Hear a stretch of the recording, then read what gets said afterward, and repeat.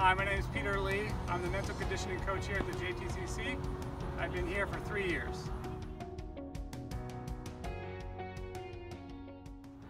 So we have a recovery drill here for you.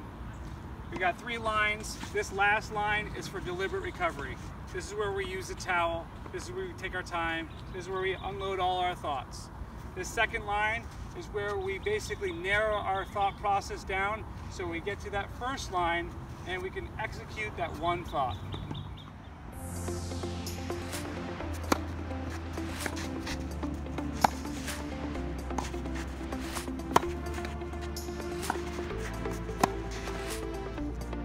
After this error, Jonah takes his time to go to the third line of the curtain, practicing deliberate recovery, which includes breath control and thought and emotional control.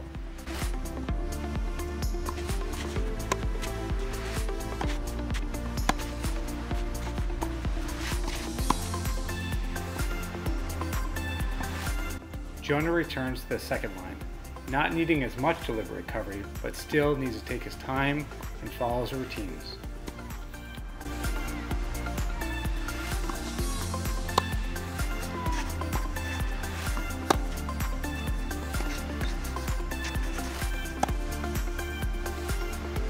Jonah has created momentum, so he increases his tempo by just going to the first line. This is a great recovery drill.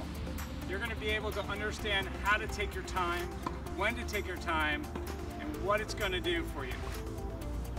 Going back to the defense, taking some deep breaths, and then basically narrowing down your thoughts so that you can go to line with very minimal thoughts, hopefully one thought at most, and execute that plan.